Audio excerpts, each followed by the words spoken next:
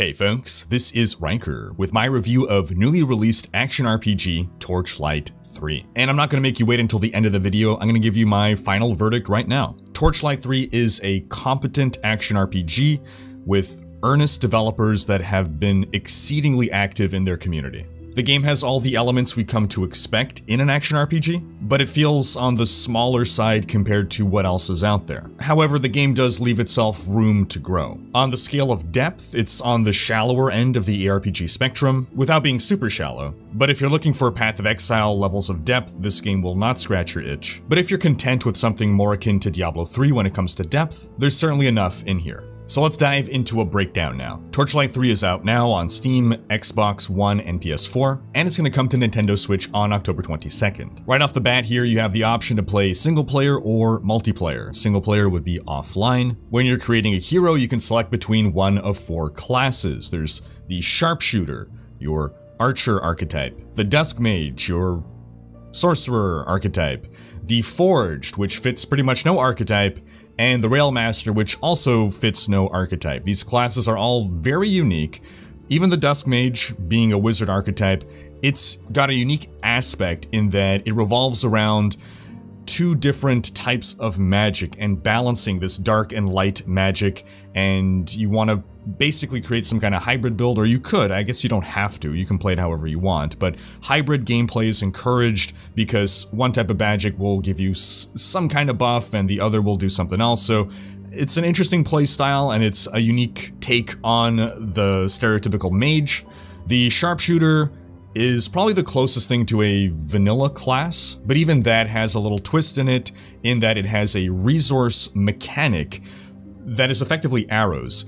As you're shooting arrows, you actually see your little arrows depleting and they will regenerate over time. The Railmaster's unique mechanic is that he lays down a train that will follow him along. In that sense, it's maybe a bit of a pet build, but you can choose to customize, enhance that train in different ways depending on what skills you take. The train will have different carts. You can have a shotgun cart or a flamethrower cart depending on how you build your character. And the Forged is a robot with a unique mechanic in that it vents heat. As it uses its abilities, it builds up heat and then it can overheat, but you have other abilities that will vent heat. So there's that interesting balance. Every class has something to it. Nothing here is really pure vanilla. And then when you select a class, you got all manner of different character customization options, and you also get to pick at the start your relic. Now, one thing that's important to note here is if we go back, you can see that every class has 2 skill trees. So for the Dusk Mage, it's dark and light. These are individual skill trees that progress from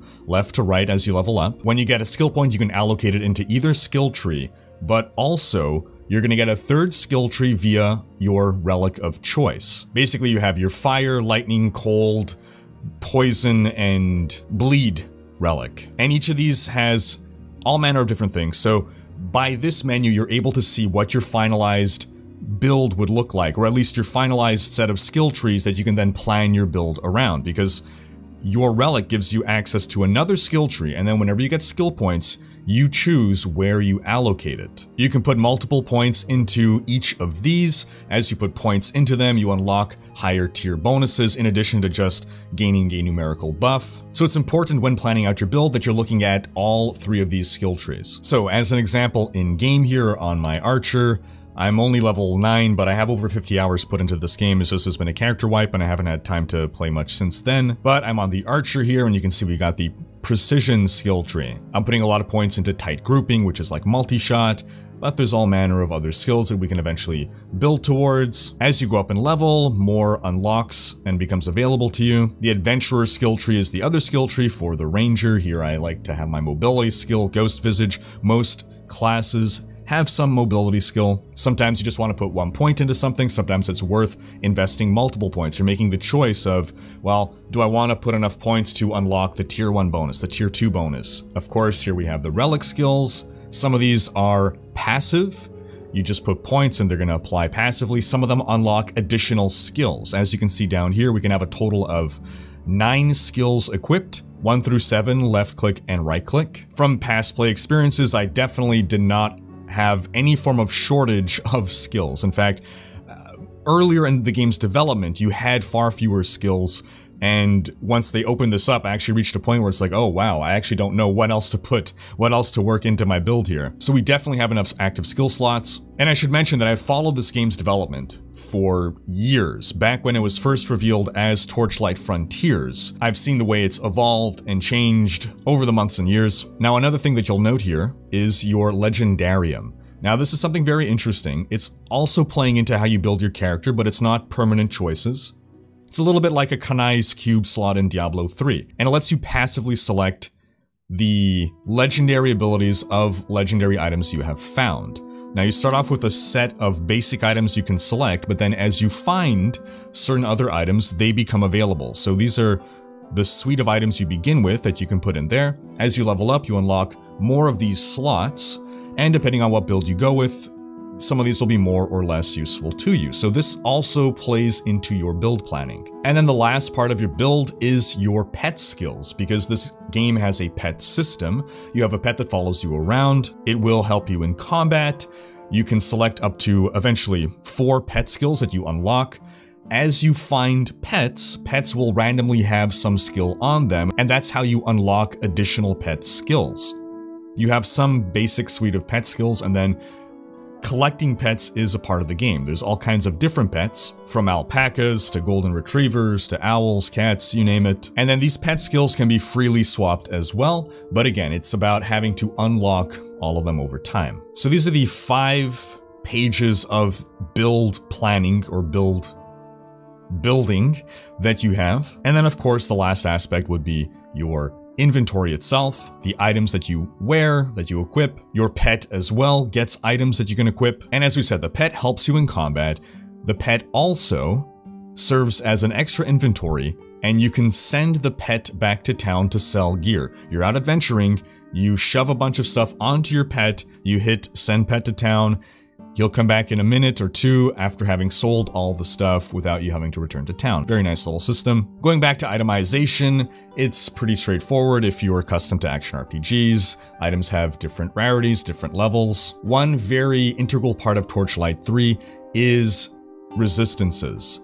There are zones in the game, and every zone is keyed specifically to a certain element. That doesn't mean all the monsters there will deal that elemental damage type, but in general, Act 1, you want a lot of fire resistance. In general, Act 2, you want a lot of poison resistance. In general, Act 3, you want a lot of lightning resistance. And then when you get to endgame, that's when things get a little more complicated. The game also offers a number of consumables. There are potions, different types of health potions that'll do other things as well. We have consumables like respectacles. These are the respec points that you can find. So you can respec your skill points, but it comes at a cost. There's also something called a Scroll of Lifebound. This basically allows you to enhance an item. It'll become more powerful, but if you die, the item is destroyed. It's basically an opt-in semi-hardcore system. And you'll find other consumables that'll either give you gold or cosmetics, which we'll get to a little bit more in a bit. Resources here. Throughout the game world, you're going to be able to find stone outcroppings, trees. You can mine these resources, and these pretty much exclusively play into the base building, the fort building, the hideout, player housing type of system. Now, if we go up here to the contract system, I just clicked up here on contracts. This is an interesting little progression system. It's a little bit like a battle pass, but it's free. There are no microtransactions in this game. This is a buy once game, 0 MTX, but you can see a little bit of the remnants of back when this probably was being designed as a free-to-play with MTX game model, back when it was going to be Torchlight Frontiers, before they changed production to make it be Torchlight 3, a sequel to Torchlight 2. So you can see I've already unlocked a number of rewards. Let's claim them here. This is a recipe for a legendary weapon because we can craft items, more crafting materials. We're going to claim this here. And so basically, the contracts work on fame points. You gain fame points by killing elites, bosses, important monsters, and that allows you to progress along your contract. You can see over here, the next objective for me is a rare fort plan. This is just a cosmetic, but again, it's a nice little way to unlock cosmetic rewards. Sometimes there are more meaningful rewards, I mean, depending on your playstyle, of course.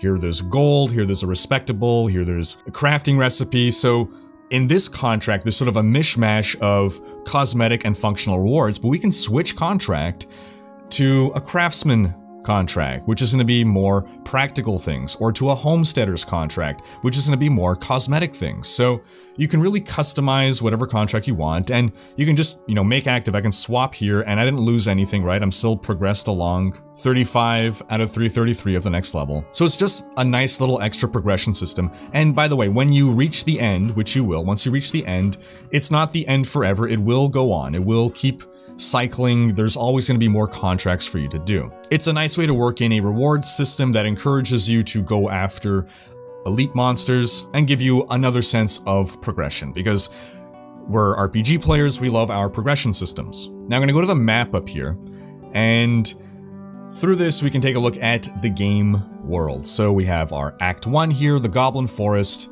We move over to Act 2, the Infested Forest, and over to Act 3, the Echo Knock Mountains. Personally, I think Act 3 is the coolest of the 3 acts.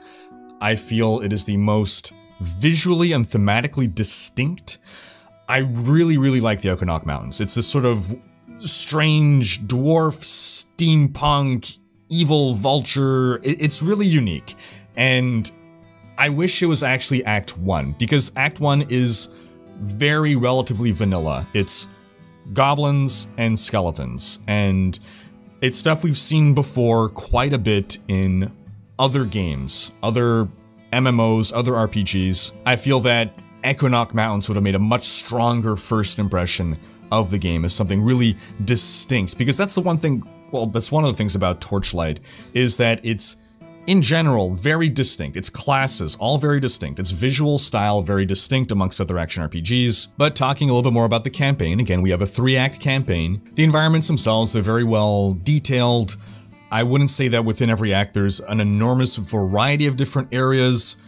I think it's pretty obvious wherever you are, it's pretty obvious which of the 3 acts you find yourself in. I overall have this impression, and I can't quite figure out why I have this sense, but I feel like the game world is small, and it might be because kind of all the Goblin Forest zones look very similar, all the Infested Forest zones look very similar, all the Echo Knock Mountain zones look very similar. I don't know if that's the impression they were going for, but I feel relative to certain other ARPGs, where it feels like you really explore more of the setting, more of the game world. I feel like the story being told in Torchlight 3 is of a smaller scale, which it's not a criticism, but I am certainly left with the impression of, oh, well, there's still like a whole other huge part of this world to explore, and maybe that's the idea. Maybe the idea is to build towards more acts in the future and really flesh out the world. Right off the bat, because we have fire, poison, and lightning, there already is room for a 4th act with cold. We don't yet have representation of all the elements. And now I'm gonna go to my fort over here, which, oh, look at that. The default fort layout is much nicer. It used to just be basically a tabula rasa or some so-so decor. This is actually a lot nicer as the default fort. We can completely customize the layout of everything here. You wanna move this? You can move that wherever you want. You can move that. You can rotate it however you see fit. So, the real end game here is fort decoration. I'm a big fan of player housing in general, and there is form and function going on here. There is aesthetics. See here, I've gotten just an aesthetic trophy that I can take, and I can put that over here, blocking the path of those coming in. And there's function as well. There's the luck sprout, which will make the luck tree. Let's put this over here.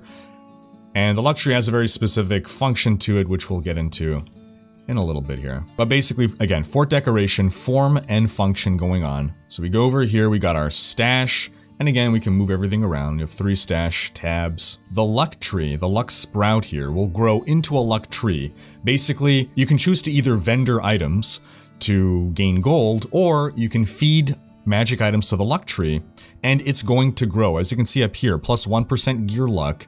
As we feed this, I think this goes up to plus 5% gear luck. So it's not something huge. You're not going to get plus 50% magic find from this, but it's a nice little thing to work for towards the end game.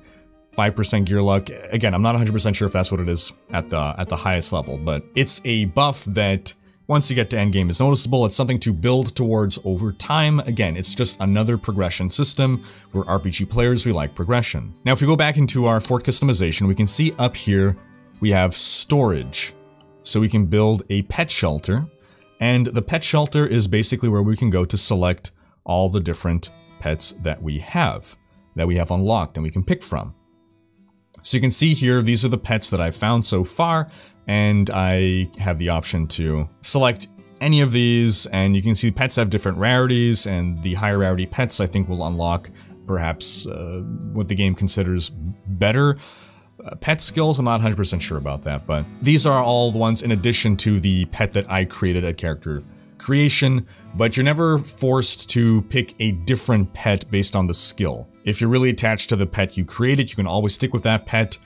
As you find additional pets, they will unlock the skill. The skill isn't tied to the pet specifically. So you can take the skill that was unlocked by Atticus here and put it on Mr. Llama. Now going back in here under functional, we have a number of buildings that we can create: the sawmill, the smelter, and the stonemason. These all take our raw resources and build them into things that can then be used in order to create more fort decorations. We have the training dummy here, which lets us basically have a practice doll to test our DPS against. Then we have more progression systems similar to the luck tree. These are very interesting. This is one for every act, I believe. And so if we build this, as we kill goblins, we're going to collect Goblin Fury, which will grow this monument. And as it grows, we build up permanent fire defense bonus. This one gives us gold bonuses. This one gives us poison defense bonuses. So these are similar systems to the luck tree. It's another form of progression in the game that gives small, but nonetheless noted bonuses. And then lastly here we have the skills station. The Arcanum is for the Dusk Mage, the Arms card is for the Sharpshooters, Automaton Shop is for the Forged, and Workshop is for the Railmaster. So every class gets one of these. It's where they can unlearn skill levels with respectable points. Then back under storage here, on this tab, we can build a number of, they're basically statues that can hold gear sets for us. So they're wardrobes or they're armories. So let's say you want to have your fire defense item set, your poison defense item set, and your lightning defense item set. You can build yourself different figures and then you can outfit them with gear. They serve both a decorational and functional purpose. Now, in addition to this, I'm not able to show it to you because now it unlocks at higher level, but there's a crafting system. You can basically melt down items that turns them into materials, and then you are able to, eventually you start finding items that have slots on them. They're like sockets, but they're sockets for enchants. And you can roll enchants onto the items to fill the sockets. If there's 2 sockets, you can roll 2 enchants onto it. And evidently you can pick between different enchants. I don't think you can pick exactly the enchant you want, but you know, here's an enchant that might give one of these 4 different things, for instance. Then the current endgame in Torchlight 3, once you've completed the campaign, is something called Fazir's Dungeon. This is Torchlight 3's take on rifts or maps, and in Fazir's Dungeon Challenge, you're basically progressing through increasingly difficult dungeon levels. These dungeons will have modifiers on them to increase the difficulty, and as you go higher and higher, these become increasingly challenging. Now, before you go into one of these dungeons, you're presented with a series of 3 cards. And these cards will define basically what the dungeon will entail. There'll be beneficial affixes, there'll be detrimental affixes, there'll be different monster types. And so you want to evaluate, okay, which of these 3 dungeons do I want to tackle? Every few dungeons, there's going to be a boss to tackle, and once you defeat the boss, that's basically your checkpoint, because if you die at the boss or any time before, you get reset to the last checkpoint. So there's a checkpoint maybe every, I don't know, 3-4 dungeons or so. So it's a nice endgame system. I don't have extensive experience with it. I was trying it out. I was enjoying it. So I circle back to what I said at the start, that Torchlight 3 is a competent action RPG.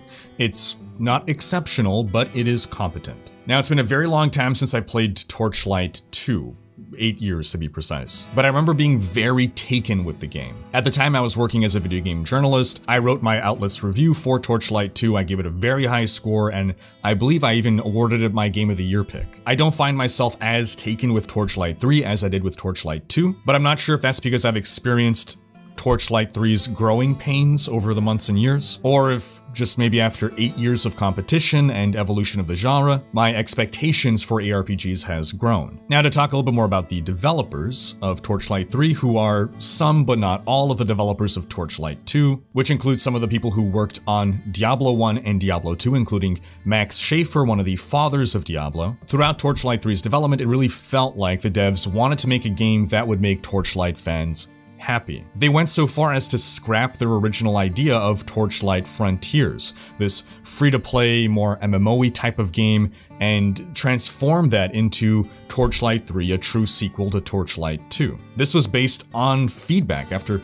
months of feedback, and I'm sure this was a very difficult decision for them to make. And then throughout Alpha, time and again, we've seen the devs being very active within their community, on streams, in their Discord, their forums, all over the place, connecting with their community, getting that feedback, understanding that feedback, and we've seen changes made throughout development based on that player feedback that have steered the game in a positive direction. And I do sincerely hope that the devs do and will have the ability to continue to support this game on an ongoing basis, build upon it, continue to connect, and stay connected with the community. So, to my final recommendation, to answer the question that I'm going to get asked 50 million times, do I recommend Torchlight 3? Or the way I hate when it's phrased, should I buy Torchlight 3? I don't know your financial situation, I'm not going to tell you what to do with your money. What I will tell you is that Torchlight 3 is a fun game. I had fun playing it, I enjoyed my time with it, I would like to spend more time playing with it. Steam tells me I have about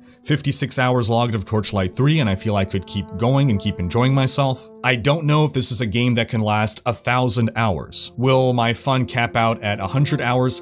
I don't know. But I definitely feel like I got my money's worth, and if they continue to add content, build upon what they have, I can see that life of the game being extended further. And that's gonna wrap up this video. As a reminder, if you want to get your name on the Rhykkers Raiders 2020 banner, you have until the end of October. All it takes is $1 pledged on patreon.com/Rhykker. Thanks for watching. Special thanks to my Twitch, Patreon, and YouTube supporters for making these videos possible. If you like what you see on this channel and want to support the creation of more content, you can consider pledging on YouTube or Patreon and unlocking behind the scenes content, monthly virtual hangouts, and more. If you enjoyed this video, please share it, check out these other videos, and subscribe to join Rhykkers Raiders for more aRPG content.